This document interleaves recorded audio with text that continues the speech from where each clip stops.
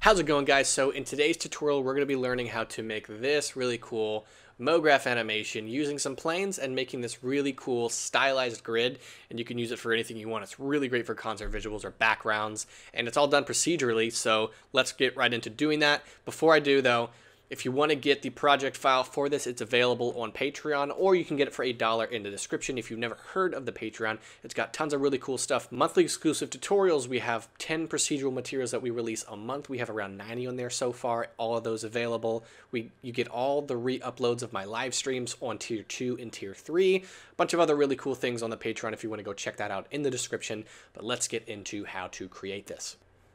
All right, so now we have just a plain scene. I'm going to hit Shift-A. Get a plane, hit S5, Control A, apply the scale, and I'm going to hit RX90. What that did was it rotated it on the X-axis by 90.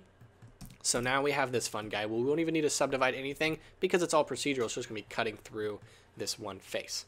I'm going to go here to Eevee, and then right down here, we're going to click New, and then one very important thing right here on Blend Mode, switch to alpha blend. That's going to allow the transparency node that we're going to implement in just a minute to actually work. So now let's go straight into the shading tab. We have this, and we're going to delete the default principled. We won't need him, and we're going to get in a mix shader. So you go to the search, Shift A, search mix shader. Now we're going to get in a transparent node, transparent BSDF specifically, and we'll plug him on the bottom. This order is very important. Now let's get in an emission, emission node, and plug him right here. So let's just bring him up here, and now let's start to manipulate the factor.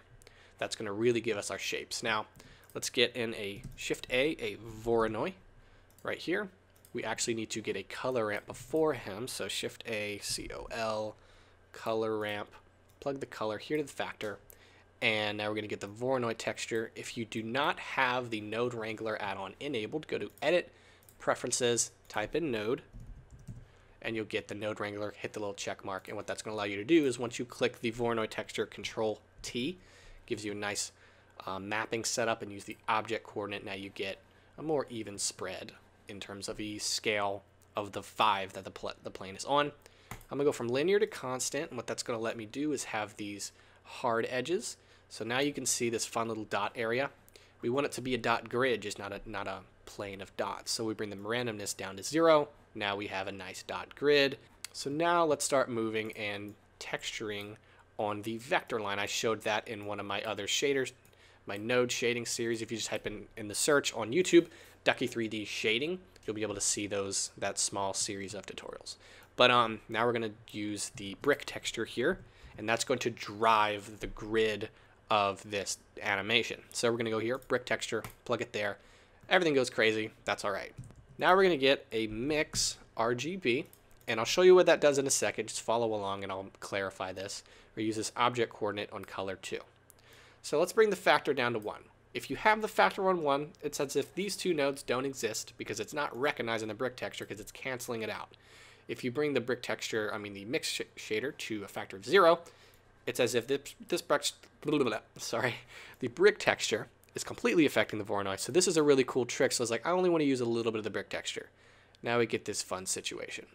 I want to quickly pause here for a second and say, if you want to learn how to make the logo animation you saw at the very beginning of my video, the guy who animated it, my friend David, he just made his first tutorial on how to make that animation. If you want to go check it out, that's linked in the description. Let's continue.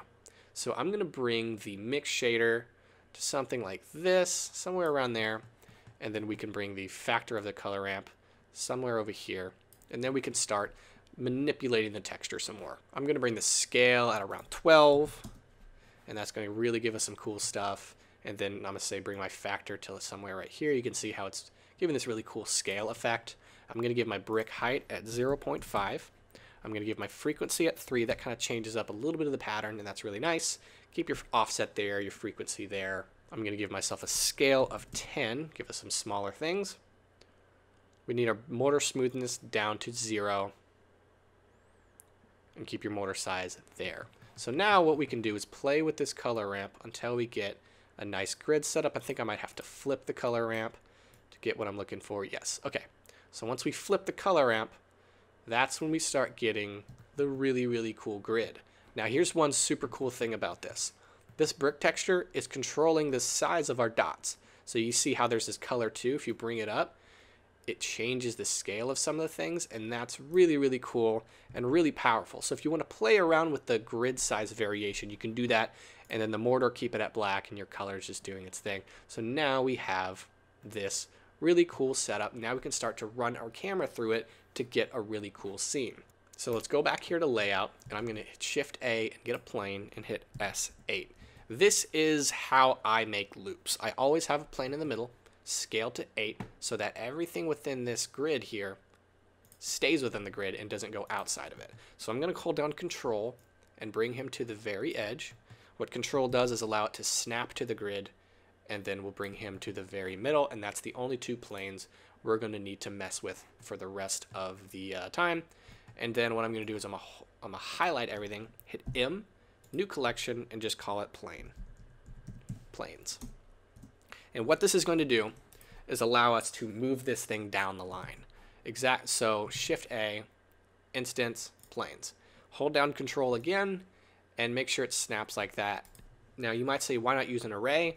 The array doesn't preserve the texture the way I want it to, and what the instance does is it makes this really nice collection of objects, and so when I change it here, it also changes here, and it also changes it on all the other things that I add. So say if I'm in this collection, you can see the collection is right here. So if I say, hey, I want to add a meta ball here, or like another object, you can see it's in all of them, and it's really nice. You can just keep adding and adding, and you don't have to keep adding more modifiers. So I'm going to just duplicate this one more time and add one more object in just a second. Now I'm going to hit the tilde key, which is right above the tab key and below the escape key for me, and I'm going to click front. What that's going to do is when I hit Shift A and add my camera, he'll be pointing the right direction. Exactly the front. I'm hold down Control, bring him to the end, and then when I hit render, we have all of our grids. I'm going to bring my world brightness down here to black, and I don't like how I can see everything. It's just kind of ugly. I'm going to delete this plane, go to the mesh, cube, hit S8, and now he's in all of the things. If you're not selected within that, say, just hit M right here and click the planes collection, and it'll add that cube to all the planes. We need to add a really cool texture, this guy called the principled volume. So principled volume, head over to shading, hit 0 to snap your camera to view. I'm gonna go from surface here to volume to activate him, and then bring my density down to 0. I do need to bring the strength of my dots. I'm gonna give it around 19, and then click on the cube, and then bring that up. And so now they fade out. So that's what we're looking for. So bring that density up just a little bit until you like how it fades out, and then we're gonna animate the camera. So I'm going to keep it at 250 frames. I like that. For motion graphics, though, click on the camera icon, the printer icon, and switch to 30 frames a second. If you're sending this to a client or it's going to go on a big screen, you're going to want to use 30 frames a second or higher. LED screens and things like that, they don't really like 24 frames a second. Now, let's click on our camera here. Click on this little yellow icon. I'm going to go from -8. Go to the end here, and I don't want to go to +8 because it's not quick enough. I'm going to go to 24. What that does here, if I type it in, so now when we run through this, we're going to get a perfectly looping scene because the camera is running through these guys and stopping at the right spot. So you can see how that, I actually made one mistake. The camera is in the collection. You can see it moving. I'm just going to move him into the regular collection. So there's only one camera in the scene. So now, the reason why it loops, just to quickly explain it, it starts here, and we go to the end, it stops here. So that's 1 collection, 2 collection, and it stops at the 2nd collection. So that makes it perfectly looping on the 24. So it's 8, 16, 24, works in the math. So now we have this really, really cool gridding animation, and again, like I mentioned, you can use Bloom if you want, depending on the use case. Bloom works well if you're just posting this to social media. I'm going to keep it off. So now, we're done.